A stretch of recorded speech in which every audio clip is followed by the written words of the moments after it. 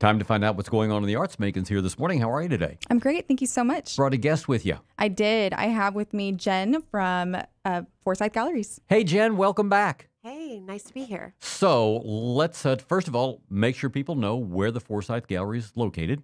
The Forsyth Galleries are located in the Memorial Student Center on Texas A&M's main campus on the second floor. All right. And so you have permanent and kind of temporary displays, or how does that work? We do, absolutely. Forsyth is the home of the collection of Bill and Irma Runyon. They donated their collection in 1989. We have about 1,500 pieces of glass and some American paintings as well.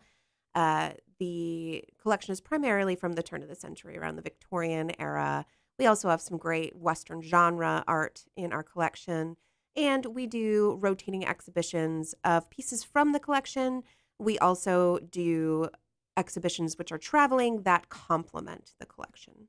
So what have you got going on right now there as far as traveling? Currently, we have a collection